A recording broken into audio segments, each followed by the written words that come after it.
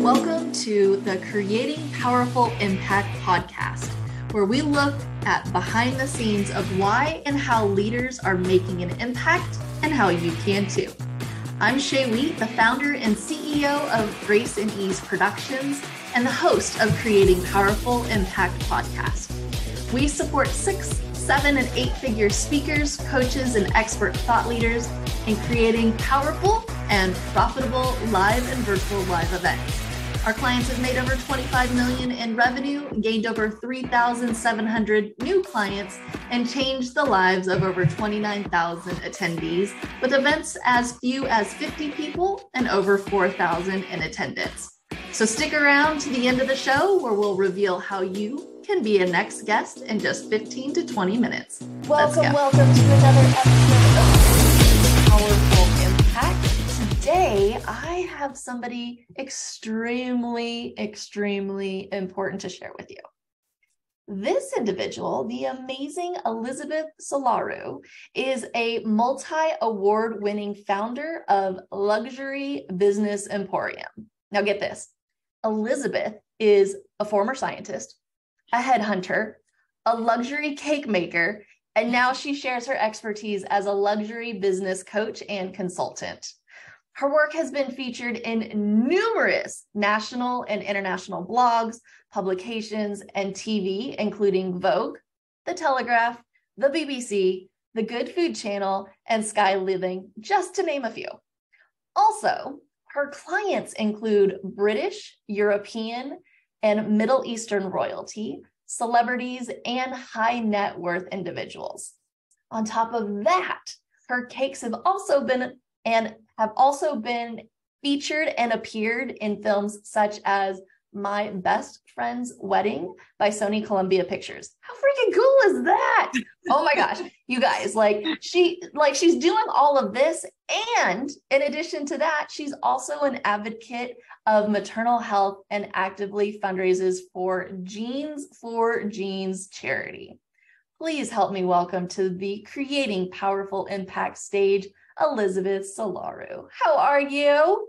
I'm very well, thank you. How are you? Wonderful. I'm so excited to have a luxury business expert on with us today. And on top of that, I just want to say congratulations for being named one of the world's Masterful 100, which for those of you that aren't aware, this is actually a list of the most successful, excellent, masterful luxury experts and brands in their field. So congratulations on that honor. Thank you so much. That was such a shock to me because I wasn't aware of it, and I just got contacted, and it was such an honor. I could not believe it. Yay. Well, I mean, you're doing some pretty amazing things, and I'm really excited to, dive in today because, I'm sure some people are like, okay, she's like freaking rocking it, and she's like brilliant and everything that she does. But I know you really connect with people on, regardless of their background, they can really learn to set up and run high-end businesses and attract high-end clients. So I definitely want to make sure that we touch on that. But before we do, is there anything that you would like to add or talk about how you're continuing to create impact in the world today? Yes, it's fantastic to have done all that. But for me, it's about how do we make the world a better place, because your impact can be positive or negative. And I truly believe that in our own little way, we can all make a positive impact. So for me, that's why I advocate for maternal health, both physically and mentally. And particularly as a woman of color, I know that in parts of the world still, we are 5 times more likely to die in childbirth, to have medical issues, etc., etc. So there's a piece around fundraising, there's a piece around scientific research, and there's a piece around awareness as well. And there's also a piece around advocacy, but it's all done in a holistic way, in a way that includes everybody, because we're only as strong as the least amongst us. I've always believed that. So my neighbor's problem is my problem. So that's why I'm very, very passionate about that. Also, as a scientist, I used to work for Great Ormond Street Hospital, which was one of the best children's hospitals in the world. And I was there when Genes for Genes was created. So I kind of feel in my heart, it's a heart thing for me. So that's why. And in fact, in February this month, we're actually doing 40 squats a day to raise funds. So those are the things I'm very passionate about. Yeah. Well, okay. So you'll have to give us is there a link or something we can add it to the show notes for people to get involved for Genes for Genes and definitely get the word out. I love all of the visionaries and the experts that we get to bring on, and even some of our clients who then have a passion project. Yeah. So we incorporate that into their live events, so their virtual live events. So much so, one of our clients, she loves the ocean, and she was just dumbstruck how much trash is in the ocean. Right. Yeah. And so as a part of her event, we ended up raising enough money to take 9 Golden Gate bridges full of trash out of the ocean. Right. Wow. Oh my goodness. Yes. Oh my goodness. That's real impact. That's impact, right? And utilizing stages like podcast or hosting your own events or whatever, speaking on other people's stages. That's how we can go ahead and create that impact in the world, which I absolutely love. So please make sure that you get us the link so we can include it in the show notes, and connect you with more people that are also interested in the same causes. That would be amazing. That's great. Okay. Thank you. So let's dive into a little bit about luxury brands, high-end clients. How in the world do we start attracting high-end clients? That's a very good question, actually. So I always start with you as an individual, then your business, but more importantly, putting your client in the center. So I happen to fall into the luxury space. I was a scientist, I was a headhunter, but I wasn't really in the luxury space. But I started creating my products. And I remember somebody saying to me, your products are high-end products. I didn't even know what that meant. But I found that naturally these clients were coming to me.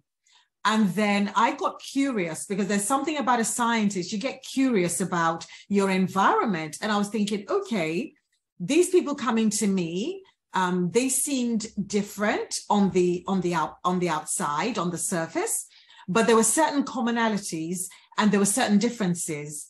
So I then did something a little bit experimental. I looked back at all my emails, my client list, and I started grouping my clients into different types. And I did that because I was thinking, this person is similar to that person, is similar to that person, but these are the differences. So I kind of made notes of that informally over the years, to the point where even from somebody's email or somebody's tone, I can tell where they fell into. Now, this is not me typecasting or putting people into a box. This is just looking at their characteristics. Yeah. And then I came out with 5 different types of luxury clients. Okay. So, yeah, exactly. So, I'll just do a quick headline. So number one, you have your aspirationals. So your aspirationals they're not quite there yet, but they're on their way there. Your aspirationals are about probably the largest group in terms of luxury clients. So they have people they idolize, they've got people they look up to, and they can be drawn from any class of people. And in that group, you would find the most diversity. So if you're looking to expand your business, if you're looking to bring in other types of client, look at the aspirationals, and they have certain characteristics. And there are 4 types under aspirationals. 4 types. So then let's move to the next type. The next type is what I call the know and shows. So they know all about brands. They've done their homework. They want the best. I call them know and shows, or simply the best. You've got to be the best in your field to work with them. So if you want to work with somebody like that, you need to use words like, we are the best. So it's not a matter of we may be, you have to be so confident, and you've got to give them that confidence, because a lot of people feel that such clients are all about the show, but not necessarily, because to them, being able to get the best is proof, and it validates something inside them. It makes them feel, I'm going for the best, therefore I have an expectation of the highest possible quality. So you've got the simply the best or the no one shows. And they do like to talk about, and how do you know them? Because they'll tell you, I got this from Chanel. It's the best bag in the range. There's only 2 of it in the world. There's only 3 of that in the world. You know, they will tell you. So it's about active listening when it comes to people like that. I love that. So it's like you're listening to what it is that they're telling you in order to be like, oh, okay, this is where they're at. This is where you probably might belong to, because, and remember, because we're human, it's a lot more complicated than that. So you might have a high element of simply the best and have a little bit of something else. So let's move on to the something else. So type number 3. Yep. Type number 3 are the aesthetics. It's all about the look, but it's a lot deeper than that. So your aesthetically driven person, it's how they file information. So it's not necessarily just about how things look. It's how they see the world. They like order. They like things lined up. They like straight lines or curves. They like clean lines. Even the way they dress, even when they enter a room, the first thing their eye is drawn to is either something that's slightly askew. Even if the chair they sit on, they will sit on a chair that looks amazing, not necessarily the most comfortable chair. So you need to be aware of that. And their professions tend to give them away. So they tend to be interior designers, architects, they tend to be stylists. And again, under aesthetics, there are different types, different types of aesthetics. I think I named about 5 or 7. And the reason I'm doing this is because I'm doing a book. So I'm actually putting all this in a book anyway. Thank goodness. Yeah, I'm putting all this in a book. The 4th type that I identified is what I call safety first or comfort first. So your safety first, for lack of a better word, will be your old money. So to them, it's not about the money. It's per se, although they're aware of value, to them, because they grew up surrounded by comfort, not necessarily, and we're talking about wealth here, not rich, but we're talking about wealth. So, and the irony is that they might have the most shabby houses, but they're very old houses. The furniture is not brand new. There's a joke in the UK that people like that don't buy furniture, they inherit their furniture. So you've got your, and it's all about comfort. Now for them, trust is absolutely more than anything. You may not have the best product in the world, but if they trust you and they know you're not going to blab and you are discreet, they'll buy from you for life. Having said that, with that sort of set of people, once you are out, you are out. Ooh, they can drop you like that tomorrow. So can't get that trust back, right? You've lost it. It's not just about trust. It's about, with them, it's about, because some of them, and again, there are 7 different types under that. Some of them like collecting people. They love curating people because they find that interesting. It amuses them. So you may be part of the collection today. You may not be part of the collection tomorrow. So you need to be aware of that. And you need to be aware that in terms of social standing, you may not necessarily, I mean, we're all equal, don't get me wrong, but you may not necessarily, because you're not of that world, you will not be perceived as an equal. And I know this may offend people, but however, this is how some people in that world, that's how they think, and that's how they are. Yeah. So you need to be very much aware of the fact that you are a supplier, a provider. in that world, again, there's one particular thing that they have. They have gatekeepers. So there's a gatekeeper, there's a housekeeper or somebody or another who is there to protect them, because sadly, many people want to get to know them either for their money, their name, social celebrity status, celebrity status, whatever it is. So they have to be extra careful. So that's where the trust, the little bit of paranoia or whatever it is, that's where it comes in. So again, we talk about the role of the gatekeeper, etc., in my book. And then the last one, now I'm trying to remember number 5, the last one would be, and I put them in a certain category, in a different category, would be Gen Zs and millennials. So your Gen Zs and millennials, they're in a different category, although they might have certain similarities with the other 4 that I mentioned. The reason I put the Gen Zs and millennials in a different category is because they have actually turned the luxury world upside down. The way they consume luxury is different. I call them this is not going to work for me generation. So they're the first generation to, you employ them and they will say, these hours are not going to work for me. Yeah. I mean, my generation, I'm a Gen X. I wouldn't even dare to think about that. I wouldn't even, to me, getting a job, I'll be grateful on my knees saying thank you to my employer. But they're more like, they have this autonomy, the social power to say, no, actually, this is not going to serve me. Mm-hmm. And the way they look at luxury is completely different, because they're not all about, I know people say a lot about, oh, they like shiny things, etc., but no, they feel very deeply about the environment. They feel very deeply about world affairs. They grew up as technological natives. I'm an immigrant, technological immigrant, but they grew up with these devices welded to their palms. So how they view things are completely different. Yeah. And whereas in my generation, I probably had a paper round. I woke up at 5 o'clock in the morning. I'll do a paper round, then go to school. They can lie in bed till 10 and make more money in 1 hour than I would in a month of doing a paper round. Mm-hmm. So they got money. The luxury Gen Zs and the luxury millennials, they made money earlier and quicker. And the way they spend that money is different.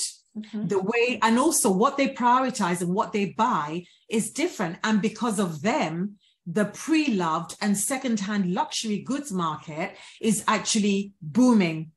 And right now, 60% of a lot of luxury goods sales is to Gen Zs and millennials. So they are a very, very important group.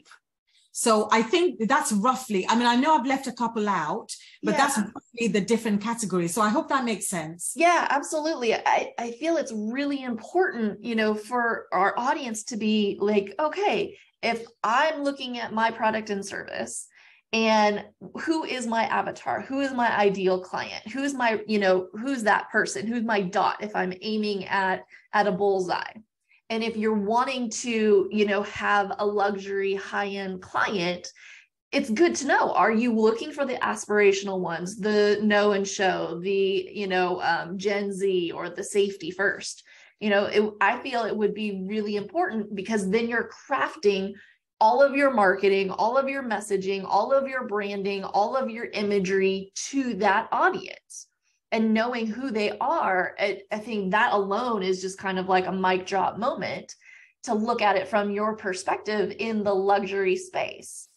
Absolutely. And it's really weird, because I love books. I read books, and I read a lot of marketing books. There are some luxury strategy books that are classics, amazing.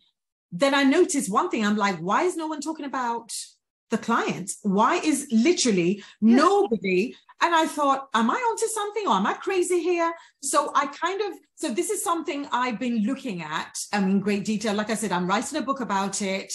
And the more I dive in, and also because I've actually done it, my clients are really high-end clients. even some of the consultancies I've done, the stages I've spoken at. When I share these insights, they're like, whoa, we never thought of that before. Because for me, as you rightly said, I draft my products with the end user in mind, which is a client. Right. So for me, for example, my favorite client is actually the safety first. That's my favorite client. My trickier clients tend to be the aesthetically driven ones, or the one I left out, the innovator, because there's an innovator category. They're all about something different, something new. And initially they seem very unstable. They're the ones who change their minds every 5 minutes. They're the ones who think of a new idea. Why don't we do this? Why don't we do that? Da, da, da, da, da. Mm-hmm. However, as tricky as they are, your new products are going to come from them. Your new ideas for your business are actually going to come from them. So if you can keep them happy, you can keep anybody happy. So I have another theory as well, that if you look at how banks operate or hotels, how they operate, very simple products. So a 5-star hotel or a bank, or they have you go there, you open an account, money comes in, money goes out. That's it. Very simple model. However, your bank will have accounts for students, account for pensioners, accounts for investors, accounts for ordinary, workers, etc. So they have maybe for Christmas and exactly. So they've got different products. So I believe that as a luxury business, you can do the same as well. So you can have your messaging. It doesn't have to be one messaging. You can create 2 or 3 avatars of whom you want to serve, and then certain products, you aim them at certain avatars of luxury clients. So that's the theory anyway. But also there's a bit more to it, because this is where the complication sets in. What kind of business, what kind of luxury business are you? And again, there are about 5 different types of luxury businesses that you could possibly be. So I'm not going to take up too much time with that. I'm going to leave you in suspense. Oh man, no, that's fascinating. I love that. So what you then do is, if I'm a certain type of luxury business, maybe my business will serve aspirationals the best, or maybe I will serve. So for example, so I tease you a little bit. Okay. If you are a heritage brand, for example, so I call heritage brand, maybe you are set up, there's a famous food store in London called Fortnum & Mason. So Fortnum & Mason heritage brand, set up in 17 something, 16 something, I can't remember. And they sell gourmet food, gourmet, this, that, the other. Very nice, lovely, lovely stuff, beautiful packaging, excellent service. I mean, in my mind, one of the best service, in terms of retail. Now, a store like that is suited to your safety first and your comfort first. Mm-hmm. Because heritage speaks to heritage, right? That makes sense. Yeah, it does. Well, and I mean, knowing that, who then can possibly become one of your JV partners, right? One of your joint venture partners, or people. That's correct. It's like, where do your clients hang out? You would bump into your heritage people there, right? Your safety first people at those locations. So it's brilliant just to be like, okay, who is the brand already serving? That's correct. That's where I can find more of my leads, my potential clients. You've got it in one. Absolutely. As I say, business is not that complicated. It's very simple. People buy, people sell. Yeah. It's humans. It's us. It's the interaction that makes it a bit more complicated. But if you break it down into, certain types, and then you do the bit of mapping, I suppose this is where the scientist in me comes in. Mm-hmm. This is where you get the aha moment, like, wow. So that's why I'm truly excited to be on a podcast like this, to share, to talk about, my upcoming book, etc. Because I believe that people out there who are struggling, even if you don't want to necessarily attract high-end clients or luxury clients or whatever, but you want to level up your business and you want a better paying client, I believe that this could really, really serve you well. Absolutely. Yeah, you could take the same teachings and put it with anything, right? Whether it's luxury, it's not. And they could essentially map out their own, who's coming in, go through the same process that you did. Who am I attracting? What am I seeing are similarities with the clients that I have currently? Who was my favorite client? Who was my not so favorite client? And then see what it looks like and go, how do I get more of this particular client that I absolutely love being with? Right. Absolutely. Yeah. And then it might require that because I do things when I consult, I do things called luxury audits. So again, it's about being, and you've got to be very honest and very objective, because you can't serve everybody, or you may not even be in a position to serve the people you want to serve, because the way they view your business might be different to the way, because I say to people, there's a difference between what you sell and what people buy from you. Yeah. So you need to ask your clients, when you came to me, what did you think you were buying? Because you might think, for example, I thought I was selling beautiful looking cakes. And, and that makes sense to me. Yeah. But what people were buying was not cake. People were buying the dream. People were buying, something unique. They were buying an experience. So what they were buying from me was completely different to what I thought I was selling. So that made me, that's the thinking that I believe we need to do, whether you're luxury or not luxury. Yeah, because it goes into the story that you're creating. It goes into how you communicate with them. It goes into like, what is it that they're really longing for? Yeah. Not what it is like. At least for me, I tend to be like, okay, bullet point. This is what we do, right? This is how you create an event. This is how da. But really, our clients really could care less about food and beverage, about the venue, about who you need to email to do all of these things. They really don't care. Yeah. They want the experience. They want this outcome. They want to be on stage and be with their people, right? And like, that's what they want. Absolutely. They want that transformation. Yeah. They want that transformation. They want to be able to say, I came to your event and my life changed, or at your event, I had this connection. So for you, it's about transformation, relationship building, connection, community, etc. It's not necessarily, and half the time, and I know this sounds awful, half the time people may not even remember what the speaker said, but they remember how they felt. Yeah. They remember that something changed within them. Yeah. But 90% of what the speaker said, but they will remember one quote, or they might remember one action. So again, it's about what are people buying from you as opposed to what you're selling. Yeah. So the time that you were a keynote speaker at the top of the Eiffel Tower in Paris, did they remember what you said? Yeah, well, some of them, I did get a lot of because as a speaker, I'm a heart speaker, so I know I had to appeal to, and I also speak with no notes. I know it sounds weird. That's my brain, that's my process. I speak without notes. So people remember things like that, which I was surprised about. I thought they'd remember, some fantastic quote or whatever. No, it was like, oh my God, 45 minutes, no notes. And you spoke about this and you spoke about that. Again, for me, it's about the heart. Yeah. It's about engaging the heart and also getting people to see things differently. Again, I have another memorable experience when I spoke in Florence, and I spoke about NFTs in the luxury space. A lot of people in the audience couldn't care less about NFTs. They honestly could not. But when I began to say to them, this is how NFTs can make you money. This is what people would potentially do with your brand if you do not look into it. These are the things.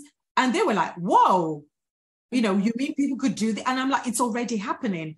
And recently we had Hermes take an artist to court because this artist created digital versions of Hermes bags, the Birkin. He created them, covered them in fur, and they sent him a cease and desist. He didn't listen. So they took him to court and they won. But this is the thing. This is the thing that was shocking. people were buying those digital products for about $10,000, $20,000, almost the same as a real handbag. Wow. Wow. And so this is, this is where, so when I speak about these things, it's not just the topic, it's more, what's the potential impact on your business? Yeah. And also I believe that we're entering a different age now. It's something I felt during and again, I'm showing my age, the 2000 .com bubble. I don't know if anybody remembers that. The .com bubble, when people were like, the websites, the internet's going to change our lives. Everything's going to break.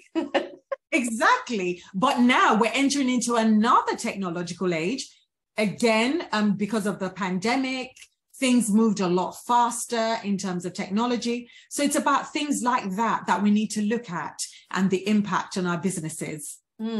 So many good things.